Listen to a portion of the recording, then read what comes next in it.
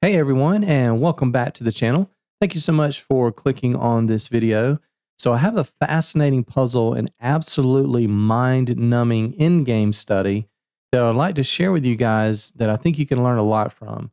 So before anybody pauses the video to try to solve, let me avoid any mass confusion or chaos by pointing out that the bottom left-hand corner of the board is the A1 square. So black's pieces are actually moving down the board and they are threatening to promote a bunch of pawns. It is white to play, but first I would like to ask you guys if you think this is winning for white, if it's winning for black, or if you think white can secure a draw in this position. What does your gut tell you? So think about that before you actually try to solve. Okay, so once you've decided which of those three scenarios applies here, go ahead and pause the video and see if you can find the best continuation for white. Pause the video now. Okay, so I titled this position, Engine Cannot Evaluate the Position Correctly, puzzle number 3. I've already put out 2 other videos on the channel dealing with chess engines that can't find the correct move or maybe have misevaluated the position. So I'm going to lump this third video into a series called Engine Fails, where there appears to be a bit of a glitch with the engine on that particular position. So I selected this puzzle position from a chess book I own, and I picked it for several reasons other than the obvious engine misevaluation. First, this in-game study features one of the main things we've been discussing on the channel in the most recent videos, especially in our tactics recognition lessons, which is simply counting the number of checks we have and considering every checking move. That's going to happen a lot. Second thing this puzzle features is how powerful the color complex of chess can be. You'll notice that almost all of black's pawns are on dark squares. So that means we're going to be operating and playing on these light squares. Next are trapped pieces, which we also talked about in Tactics Recognition Part 2. And guys, you'll see that the black queen is the saddest queen I've ever seen in my entire life. She's going to remain in prison the entire time. Finally, this in-game study is going to feature a brand new tactic that we haven't talked about on this channel yet, and that is the concept of triangulation, which I think is best illustrated here. So in this diagram, we have a squared plus b squared. Oops, wrong triangulation. So just a quick explanation of what triangulation is in chess. It involves a situation where both kings are in close proximity to each other, and one side is trying to waste a move, or lose a tempo on purpose to gain an advantage. So for example, let's assume there are a couple of the pawns here. For whatever reason, the black king can only shuffle back and forth between the f5 and the e5 squares. And so if it's white's turn to move, white will never be able to go up the board because the black king will always be able to stay in front. This is called having the opposition. But watch what happens when the king does a little right triangulation. We go here, black king goes there, we go down, and then we complete the triangle, right? We just did a triangle. Now it's black's turn to move.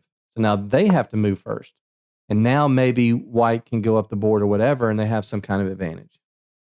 Okay, back to the original puzzle. So the answer to this puzzle is, believe it or not, this is winning for white. This is actually a force mate in, wait for it, 64 moves. That's right, a mate in 64. What? Bro, what are you talking about, man? Yeah, crazy stuff. This is one of the longest forced checkmate sequences I'm aware of. I know there are a few out there on YouTube in the hundreds, but 64, that's pretty long. And equally surprising is that the engine can't find it. So I have my window open here so you guys can see what the chess.com engine is showing. It's been sitting here for a while at a depth of 99, and you can see it's showing triple zeros, saying it's a dead draw. Now, I don't necessarily always trust the chess.com engine. I have my own personal chess computer software that I use that has the latest version of Stockfish 17 that was just released in September 24. This is October 24, about a month later. So here is a picture of my engine. You can see my engine is sitting at a depth of 128, which is exactly twice 64 moves, and my engine can't find it either.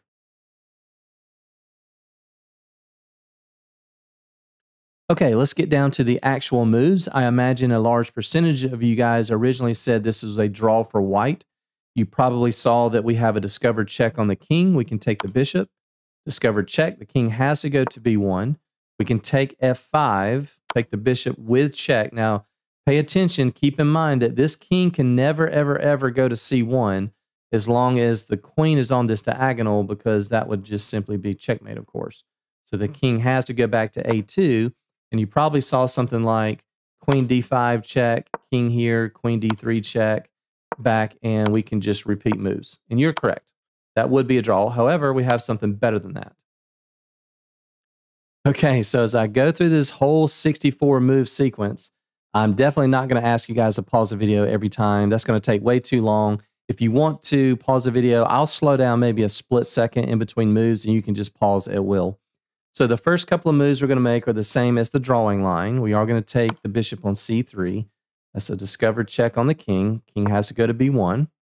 We're going to capture the knight on f5. That comes with check. Again, he can't go here, or that would be mate. The king back in his corner on a2. Check on f7. King back to b1. And we don't want to take this knight here because we want our captures to come with check. So instead of taking the knight, we give a check on h7. King back to a2, and now we take the knight with check. Okay, another check on h7, back to a2, check on f7, back to b1, check on f5, back to a2. Now, from this point, we are going to live primarily on these 4 light squares, because remember, all of black's pawns are on dark squares. So the queen is going to make a living on e4, c4, d5, and e6. Okay, so from here, we are going to play queen to d5, check. King back to b1. Okay, queen on e4. King back to a2. Queen to c4. King back to b1. And now we can take the rook with check.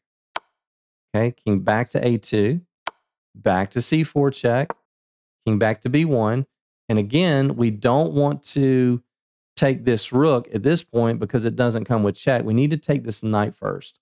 So we're going to play queen to e4, king back to a2. Okay, we can't take this yet, so we have to do this little maneuver. Queen to d5, king back to b1.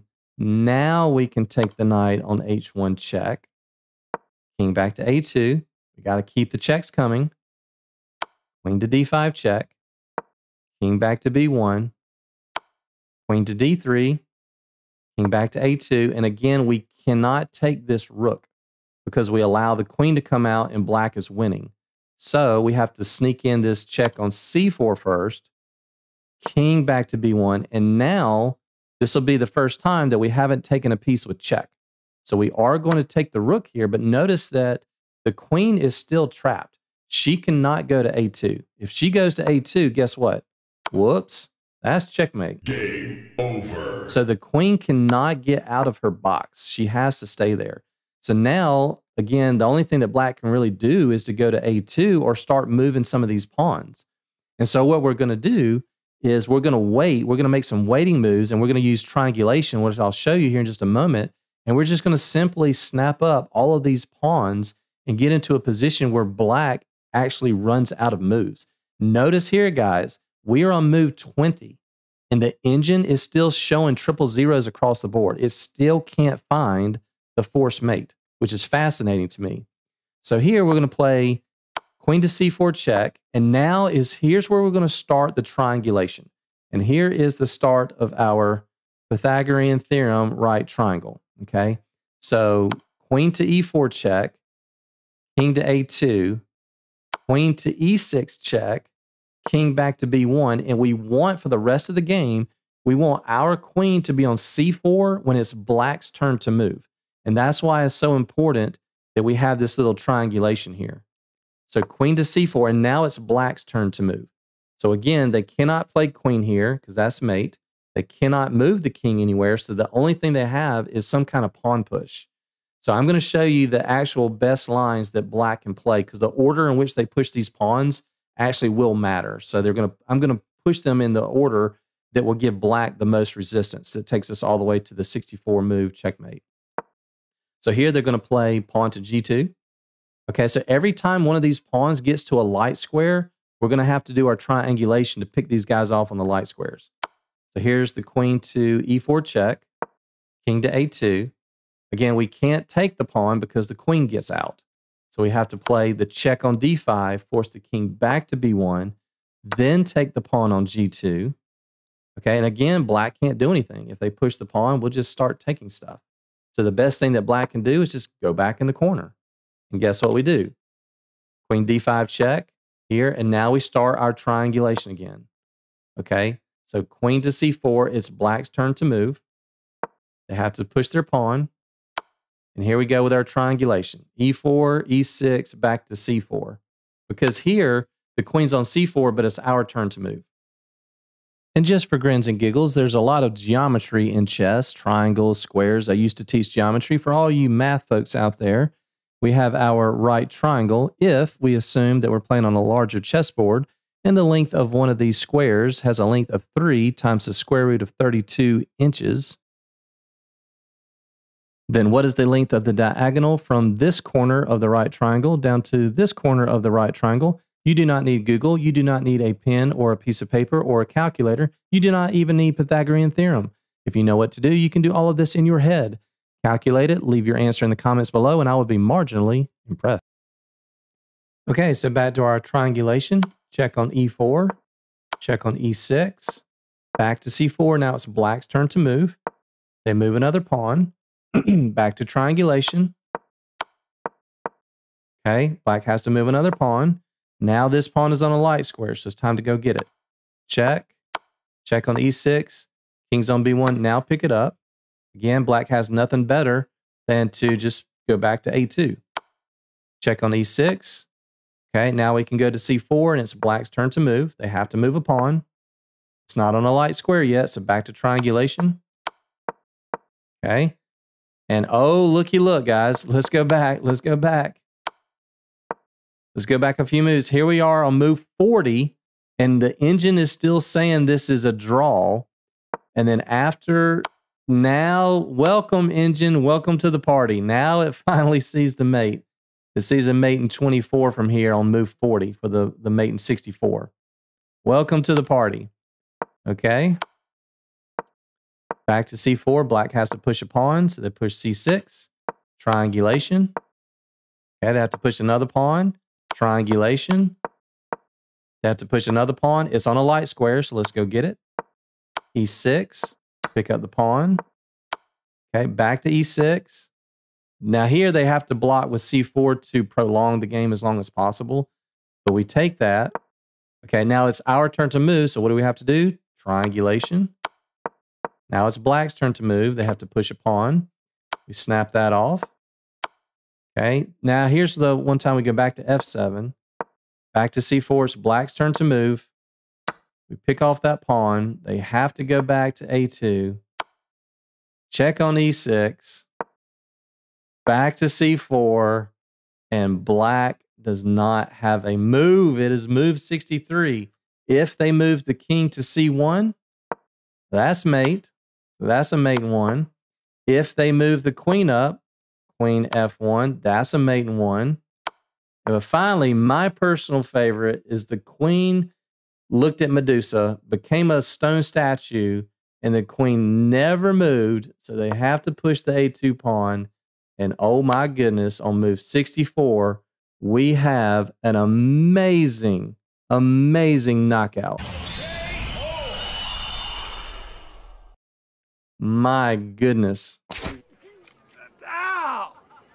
Yes! That's awesome. That is definitely awesome. So anyway, that just really showcases a lot of cool stuff. The triangulation tactic, you know, restricted pieces going back and forth, the trap queen, operating on the light squares, finding moves that come with check, a lot of stuff that we've talked about lately. So again, I hope you guys enjoyed that. Hey, thanks for watching. If you think these videos are helpful and you would like me to continue posting them, please consider liking and subscribing. Thanks so much, guys, and we'll see you on the next one.